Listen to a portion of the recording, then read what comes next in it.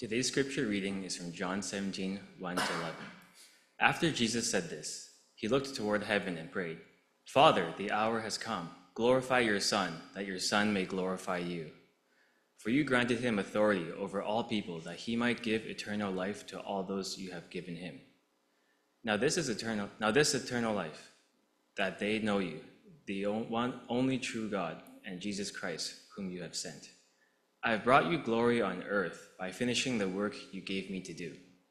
And now, Father, glorify me in your presence with the glory I had with you before the world began. I've revealed you to those whom you gave me out of the world. They were yours. You gave them to me, and they have obeyed your word. Now they know that everything you have given me comes from you. For I gave them the words you gave me, and they accepted them. They knew with certainty that I came from you, and they believe that you sent me. I pray for them. I am not praying for the world, but for those you have given me, for they are yours. All I have is yours, and all you have is mine, and glory has come to me through them. I'll remain in the world no longer, but they are still in the world, and I am coming to you. Holy Father, protect them by the power of your name, the name you gave me, so that they may be one as we are one." John 17, 20 to 23. My prayer is not for them alone. I pray also for those who will believe in me through their message, that all of them may be one. Father, just as you are in me and I am in you, may they also be in us, so that the world may believe that you have sent me. I have given them the glory that you gave me, that they may be one as we are one. I in them and you in me, so that they may be brought to complete unity. Then the world will know that you sent me and have loved them even as you have loved me. This is the word of the Lord. Please be seated.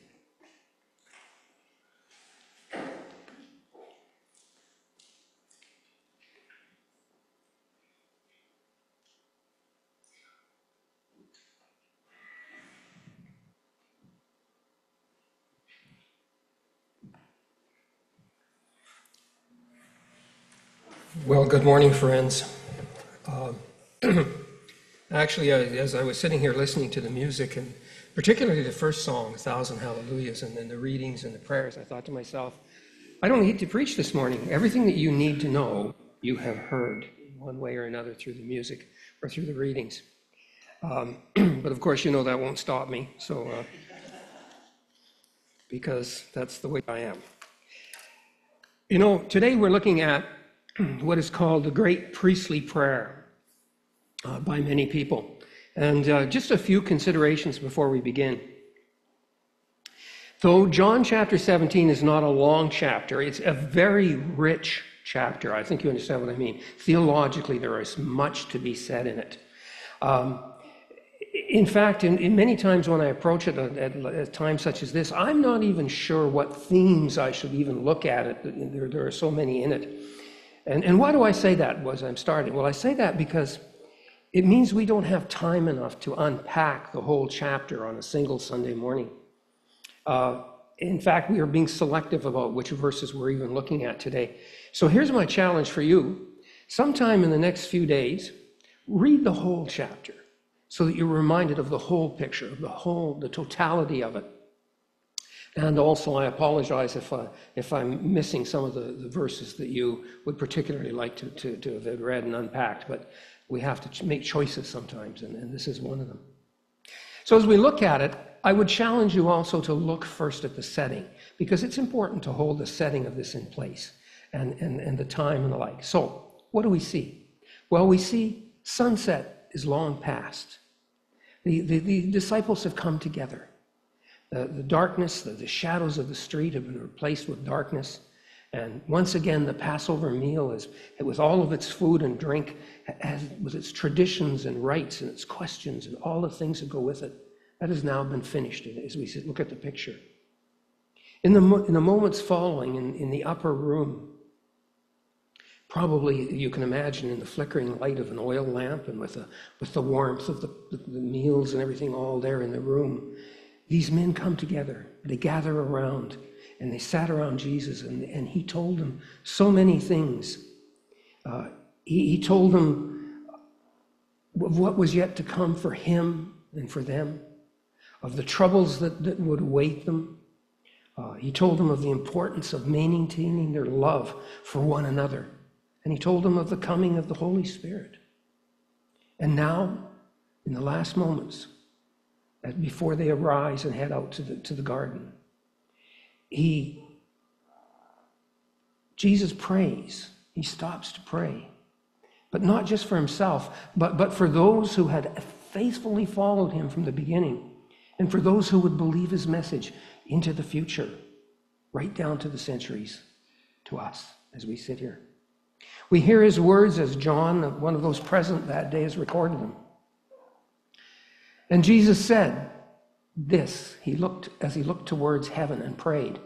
And just as before we pass away from that, that's the ancient attitude of prayer. We in the modern church tend to think of this as prayer. This is prayer, my friends, in the ancient church. That was prayer in the Hebrews. That was prayer. Even if you look at pictures from the early churches, that's the way you saw people praying. Not when they had something that they were admitting as guilt or whatever, but when they were wanting to be one with God, they looked towards heaven and they prayed. So picture that. And here's what he says. Father, the hour has come. Glorify your Son, that your Son may glorify you. For you granted him authority over all people, that he might give eternal life to all those you have given him. Now this is eternal life, that they know you, the only true God, and Jesus Christ whom you sent. Now I know you heard that read just a few seconds ago, but it doesn't hurt to hear it again, does it? To gather it in. Even now, as Jesus knows what's going to happen to him, in these words, we hear a prayer of adoration and worship. We hear a prayer of thanksgiving between the Father and the Son. We are also allowed insight into the relationship between the Father and the Son, too. A very good insight. We are reminded that Jesus existed before the world that even began, okay? And that he was in the presence of God, enjoying divine glory, and that he knows that he will return to that glory, but only after enduring great pain and suffering. Quite honestly, I often find myself asking, and I may have even said this to you before, why? Why would he come down from his place of glory in heaven to do this for people such as me? What reason would there be for it?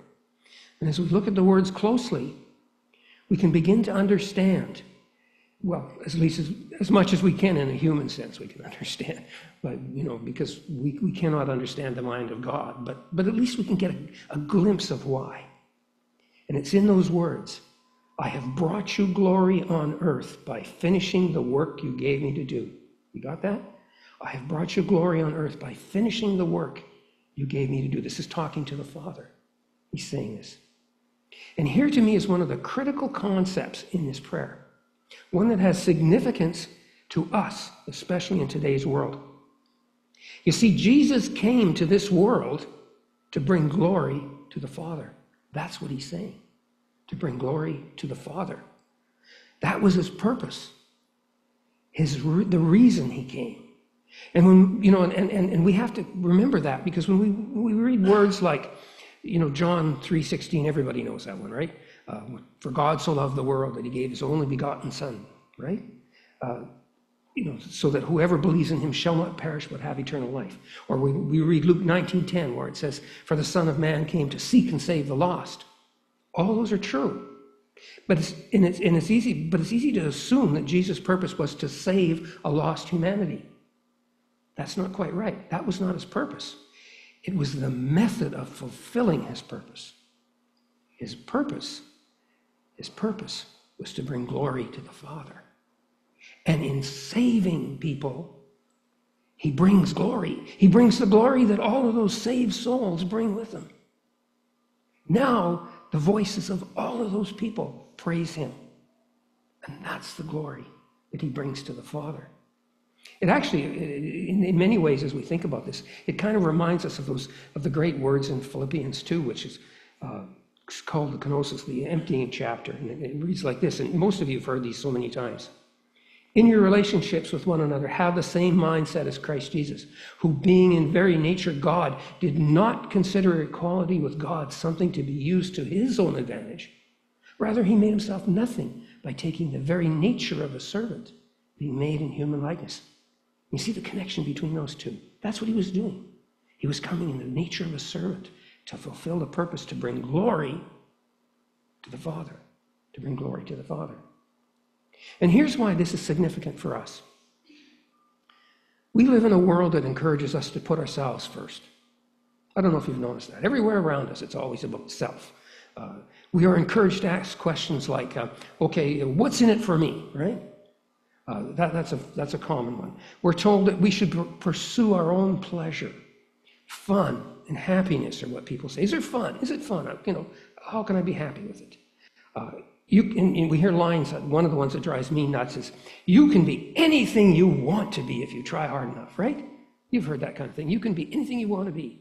I want to be 6'8" and play in the NBA. Is that going to happen?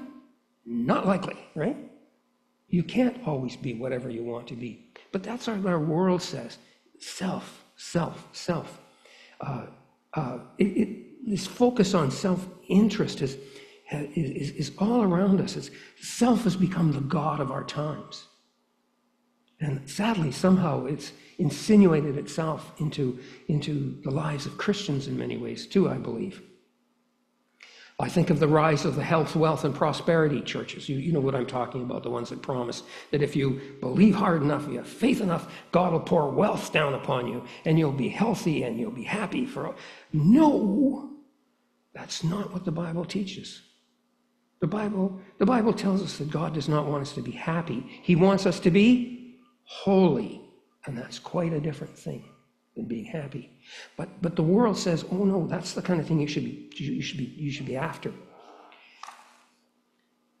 And even on a more subtle level, have you heard people, even Christians around you, saying things like this? I prayed for this, and God didn't give it to me. I am so disappointed in him. He doesn't love me. He doesn't. Is that what it means? No, it means that God has made choices, and we have to trust his goodness and the fact that he knows what's best for us. But self tells us something else, doesn't it? And sadly, that's what our world is like. So we come back to those verses. That's the whole point. You remember what it said at the very beginning of that? It said, in your relationships with one another, have the same mindset as Christ Jesus. And what was Christ Jesus' mindset? To be a servant. To be a servant. And that's basically what we have to live on that and make that part of who we are. Even in our music, and I recognize that isn't the whole of our worship, by the way. We know that there's much more to worship than just music. And by the way, this is not true of what I heard here this morning. Let me say this to you, okay? This is not true of what I heard here this morning. But it's true of what I hear too much of. Many who study contemporary worship music have been alarmed by the rise of what we call the I, me songs. I don't know if you're familiar with those. Some of you have even heard that term. It's music that is focused on me and what I'm doing rather than God. And I praise God that that's not what we heard this morning. Okay? We have our music, everything about the church, what we do in the church, has to be focused on bringing glory to God. That's everything we do in our lives should be focused on bringing glory to God. To Jesus, his focus was always on that. And the self may ask, why should we glorify the Father? Why should we worship him? And here's the thoughts. Because Jesus did. And we as faithful followers of Jesus are called to be like Jesus. And if we are being like Jesus, then we too have to be focused on the glory of God, don't we? Further even to that, Jesus says that a servant is no greater and must follow his master. Jesus is our master. He's teaching us these things. And that alone should be sufficient. That alone should be sufficient reason for us to glorify the Father, because Jesus did. But, let's remind ourselves of a few other things too, because it's important. Think of Genesis 1, verses 1. In the beginning, God created the heavens and the earth. Everything. Every person came from the creative hand of God. And I hear people say things like, well, can you imagine if? No. Without God, we do not exist. There is nothing to imagine, there's nothing to think. Without God, our minds are not here, our thoughts are not here, our souls are not here. Without God, we are not. Furthermore, God created humanity in his own image. And at the heart of that image is love. God loved humanity from the beginning, and he loved you and me before we were even born. You know, I keep thinking about the first letter of John, and we see some verses from it there, where we are so often reminded that love comes from God. We love because he first loved us. He loves us even now, and he will love us into eternity. Let's go back to those words that began Jesus' prayer. For you granted him authority, is talking about himself. You've granted him authority over all people, that he might give eternal life to all those you have given him. Now this is eternal life, that you know him, the only true God, and Jesus Christ, whom you have sent. Is this our vision? Is this our vision? That God stepped down into the world in Christ to set us on a journey to the place of God's glory. That's what we have. That's the promise. That one day we will be in eternity with God's glory and be able to sing to him directly. Jesus came to open the doors that we may participate in the glory of God, just as he does. Just as he does. God continues to give life and to love anyone who would accept it. How can we come to any other conclusion than that God is worthy of glory? God is worthy of praise. God is worthy of worship because of what he has done and who he is and his very nature, his character. And when I do that, I cannot help but think of and this is one of the verses that anybody who's, I spent time as a worship pastor, obviously, and one of the verses that I always kept coming to my mind was Hebrews 12, verses 28 and 29, because I think they're ones that we really, really have to bear. Therefore, since we are receiving a kingdom that cannot be shaken, let us be thankful and so worship God acceptably with reverence and awe, for our God is a consuming fire. Repeat that one with me, okay? Read that with me, all right? Ready? Therefore, since we are receiving a kingdom that cannot be shaken, let us be thankful and so worship God acceptably with reverence and awe, for our God is a consuming fire. He will burn away the other things, but he will carry us through. You know, it's a verse that constantly should be in our minds. Whenever we're worshiping God, whether it's privately or publicly, it should be when we're in our devotions and especially during what we call worship services, right? We worship him with reverence and awe. He deserves all of that. He deserves all of it. Okay, to this point in the prayer, we have heard Jesus' absolute commitment to bringing glory to the Father. And the mission that he has controlled every aspect of his life, even to the crucifixion. And we think of, by the way, of his words in Matthew 6, where he says, thy will be done. Thy will be done. And talking to the Father. And that's exactly what Jesus is doing. But now his prayer turns to his followers, his disciples. I have revealed to you those whom you gave me out of the world. They were yours. You gave them to me. And they have obeyed your word. Now they know that everything you have given me comes from you.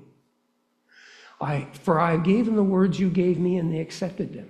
They knew a certainty that I came from you, and they believed that you sent me. And they believed that you sent me. The disciples were given to Jesus. That's an interesting thought, isn't it? God gave the disciples to Jesus. God led them to Jesus when Jesus was here in an incarnate form. And he brought those specific men to him. We know that their discipleship was based on their recognition that Jesus indeed came from God. Yes, we can say that the disciples weren't completely clear yet at this point on how the whole plan of God would work out. That clarity would come later in John chapter 24 and other places. But they did see Jesus as one sent from God, the Messiah. Even then, when they were hearing this prayer, they would have known that. They would have heard that. They understood that when they heard Jesus speak, they heard the word of God. Because of that, Jesus was able to entrust them with the gospel that they would take to the world now. If we consider carefully Jesus' words, and we know what is about to happen, I believe we find another one of those critical thoughts that we're looking for. Even though Jesus knew that his disciples would abandon him when he faced the cross, just in a short few hours, yet he was grateful for them and confident of their certainty and belief. Isn't that interesting? They will do it. He has faith in them, even though he knows they're going to abandon him. What a powerful thought that is. Why is it a powerful thought? Because it should tell each one of us, every last one of us who follow Jesus, with great assurance that God does not abandon us because we fail at times. He's still there. We are never abandoned. I know I fail at times. When I was ordained, some people brought me a sign that I could put on the podium at the front that said, "Don't worry, I don't practice what I preach either." Okay, because that's a reality, isn't it? Somebody a short while ago, I don't know why, I have no clue even to this day why, said that he looked at me and he said, "I don't talk to hypocrites," and he walked away. And I thought, then who do you speak to in the church? Because every one of us fails, don't we? Every one of us fails to live up sometimes or another to what we believe to be true, on how we should act, what we should be doing. I admit that. Anybody else want to admit to that? Oh, I see a few hands. Okay, good. Okay.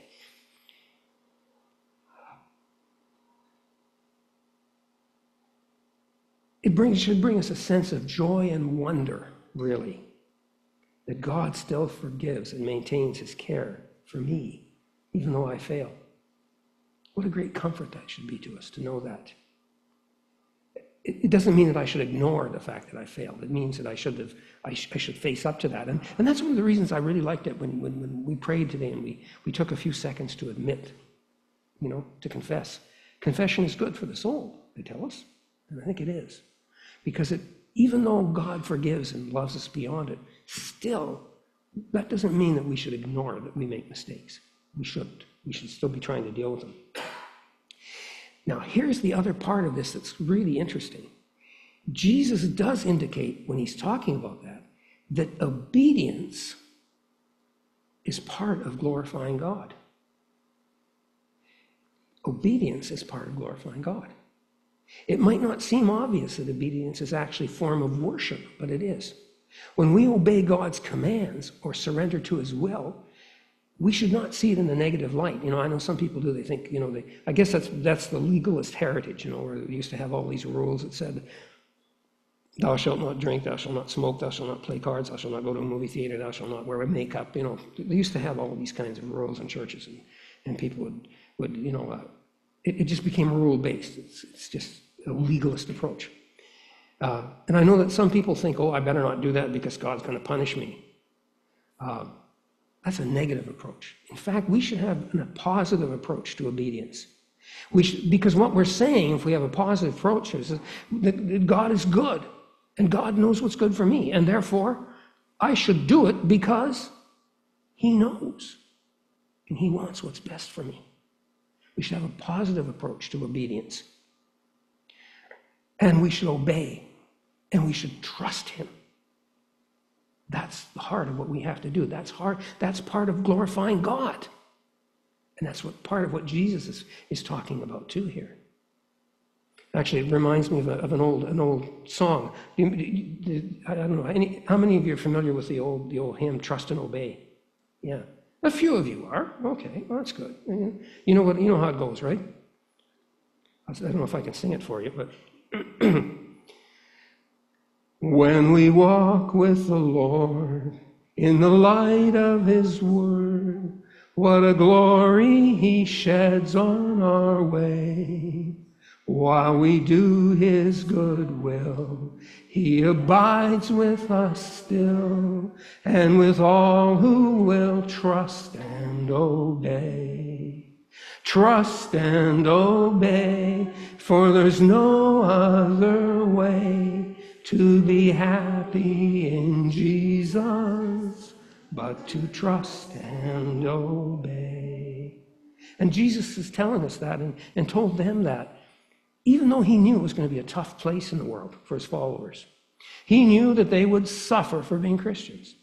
He knew that they would need strength from God to maintain the faith in the years ahead. And that's what was there.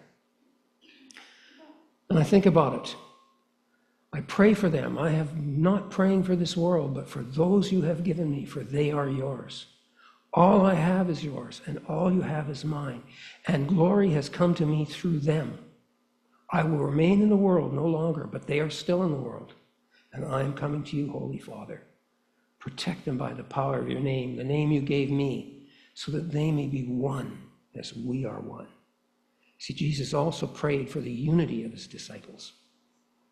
And friends, that's so important.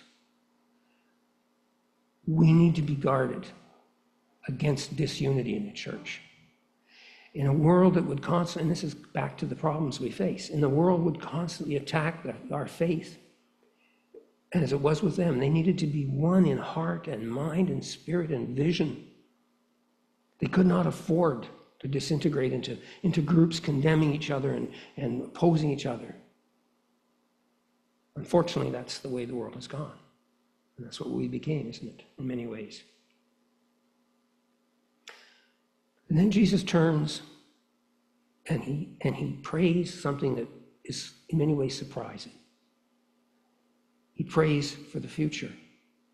He says this, "My prayer is not for them alone. I pray also for those who will believe in me through their message, that all of them may be one. Father, just as you are in me and I in you." Who's he praying for? Us. It may be 2,000 years later, but he's praying for us, folks. And this one, I love this one because it's one of the 3 times by my count that Jesus actually prays for the future, for future believers in the Gospels. And it really, in some ways, it should be meaningful to us on that basis. Actually, I'll be honest with you, as I look around at the modern church, I truly wonder if it has lost its way in many ways.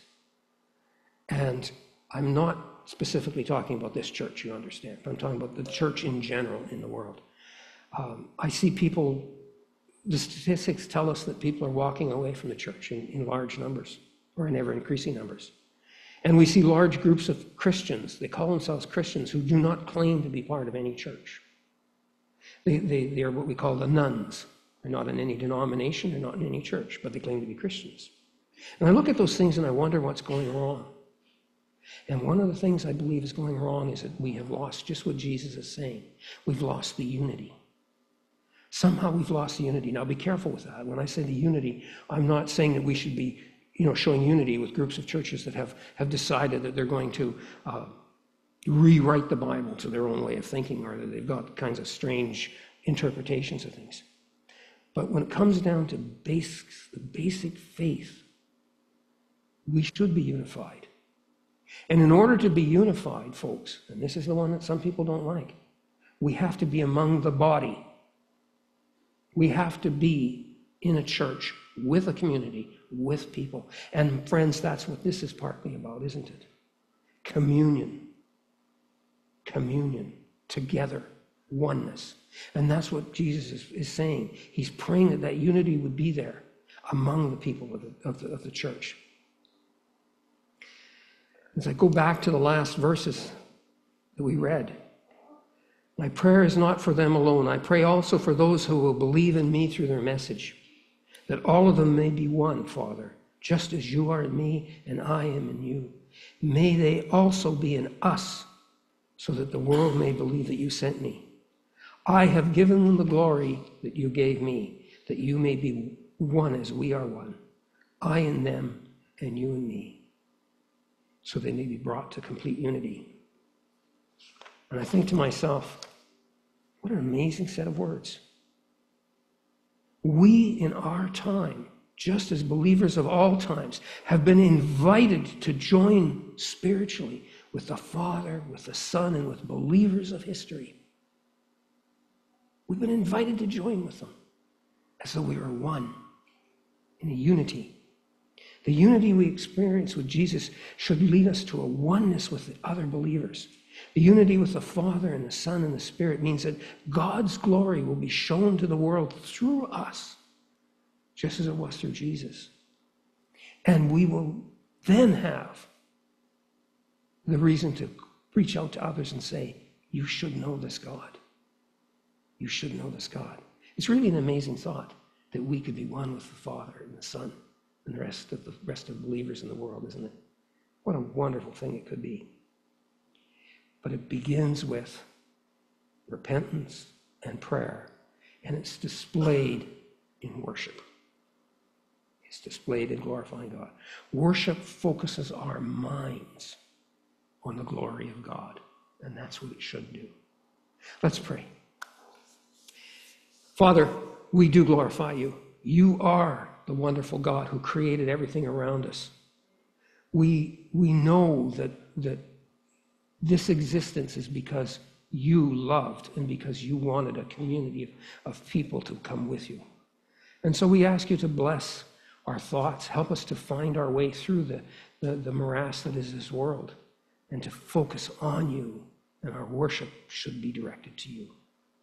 And so we just ask you, as always, to keep us, hold us, protect us, and keep our thoughts in the right places. And we will give you glory in the name of Jesus. Amen.